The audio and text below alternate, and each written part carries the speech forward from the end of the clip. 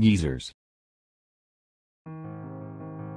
The formation of geysers is due to particular hydrogeological conditions, which exist in only a few places on Earth, so they are a fairly rare phenomenon. Generally all geyser field sites are located near active volcanic areas, and the geyser effect is due to the proximity of magma. Generally, surface water works its way down to an average depth of around 2,000 meters, 6,600 feet, where it contacts hot rocks. The resultant boiling of the pressurized water results in the geyser effect of hot water and steam spraying out of the geyser's surface vent, a hydrothermal explosion. Castle Geyser is a cone geyser in the upper geyser basin of Yellowstone National Park. It is noted for the particularly large geyserite sinter deposits, which form its cone. These deposits have been likened in appearance to a castle. The Castle Geyser has a 10 to 12 hour eruption cycle. The geyser erupts hot water for about 20 minutes in a vertical column that reaches a height of 90 feet, 27 meters, before changing to a noisy steam phase that issues for 30 to 40 minutes. The center cone for Castle Geyser has been dated to around 1022 using carbon-14 dating. This date is much younger than the originally presumed age of 5,000 to 15,000 years. 3D laser scan made of the cone reveals evidence that this geyser has evolved through 4 to 5 distinct stages to reach its current configuration. In November 2002, an earthquake in Denali National Park and Preserve, Alaska, caused Castle Geyser, as well as other geysers in Yellowstone, to decrease in eruption frequency. The affected geysers have returned to their previous pattern since that time, however. El Tatio is a geyser field located within the Andes Mountains of northern Chile, at 4,320 meters above mean sea level. Its name comes from the Quechua word for oven. It is among the highest elevation geyser fields in the world. El Tatio has over 80 active geysers, making it the largest geyser field in the southern hemisphere and the third largest in the world. Its geysers erupt to an average height of about 75 centimeters, with the highest eruption observed being around 6 meters. The site is a major tourist attraction. Visitors generally arrive at sunrise when each geyser is surmounted by a column of steam that condenses in the cold air. The steam plumes disappear as the air warms up. It is also possible to bathe in the hot geyser water in a small pool. There is wreckage at the site from an old project for harnessing geothermal power. The idea has recently been revived by the Chilean government and is meeting with heavy public resistance due to the touristic value the geyser field represents. The Great Geyser is a geyser in southwestern Iceland. It was the first geyser described in a printed source and the first known to modern Europeans. Eruptions at Great Geyser can hurl boiling water up to 70 meters in the air. However, eruptions may be infrequent, and have in the past stopped altogether for years at a time. The research of Sinter shows that geyser has been active for approximately 10,000 years. The oldest accounts of hot springs at Hochadiller date back to 1294, when earthquakes in the area caused significant changes in local neighboring landscape, creating several new hot springs. Changes in the activity of geyser and the surrounding geysers are strongly related to earthquake activity. In records dated 1630, the geysers erupted so violently that the valley around them trembled. In 1845, it reached a height of 170 meters. In 1846, the research of geyser by Robert Bunsen resulted with the explanation of the mechanism of geyser activity. Measurements of Professor Bunsen in this year showed that geyser was erupting 43 to 54 meters high. A further earthquake in 2000 revived the geyser again and it reached 122 meters for 2 days, thus becoming one of the highest known geysers in history. By July 2003 this activity had again decreased to around 3 times per day.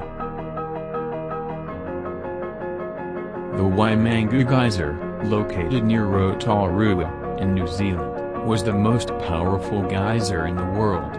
Its workings were apparently created by the great 1886 Mount Tairā'ira eruption, which opened a 17 kilometers, 11 miles, long fissure down the mountain, through Lake Rotomana, and the Waimangu volcanic rift valley. The geyser was first seen erupting in late 1900. Its eruptions were observed reaching up to 1,500 feet, 460 meters, in height, and it excited worldwide interest.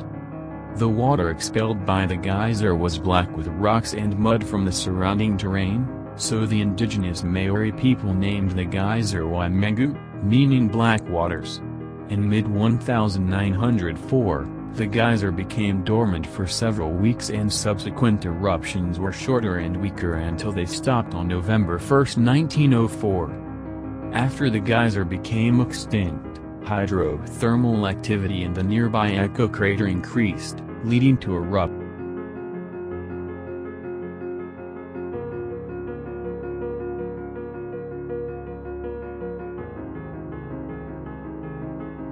The Valley of Geysers is a geyser field on Kamchatka Peninsula, Russia, and has the second largest concentration of geysers in the world.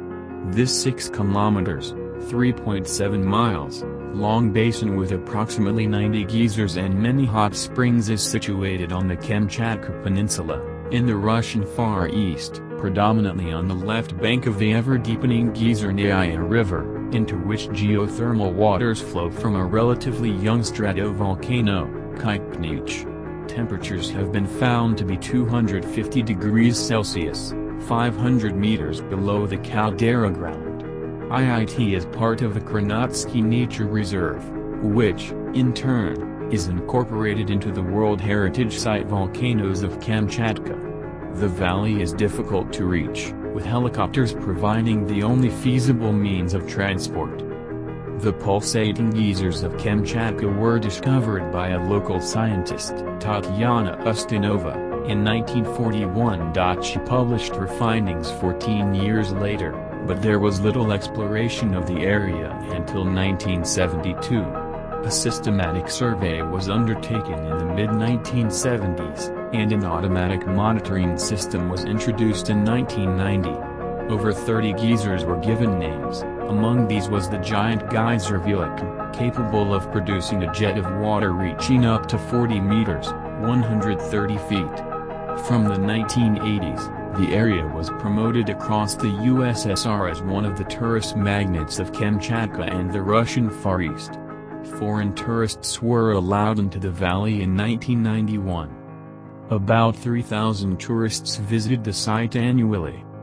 On June 3, 2007, a massive mudflow inundated two-thirds of the valley. The World Heritage Site also expressed its deep concern over the issue. On June 5, it was reported that a thermal lake was forming above the valley. The landslide occurred while the documentary Wild Russia was filmed. It features footage of before and after the disaster. The extent of permanent change is not yet clear, but may be less than was originally thought. As of June 9, 2007, waters have receded somewhat, exposing some of the submerged features. Zila giant geyser, one of the field's largest, was not buried in the slide and has recently been observed to be active.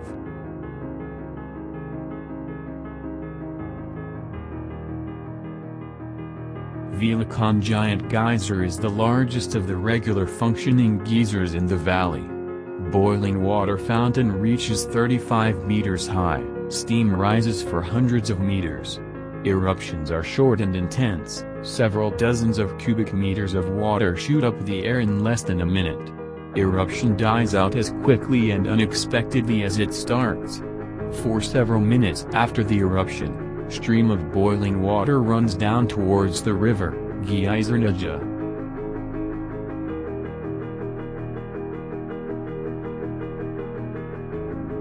One of Zila's interesting features is that there are multiple water outbursts, for up to 2 meters high, before the actual eruption. Such false starts can happen up to 10 times with half-an-hour breaks between them. This can get really frustrating even for the most patient observers. In the era of film cameras, an inexperienced photographer could waste half a roll before having a chance to shoot the actual eruption.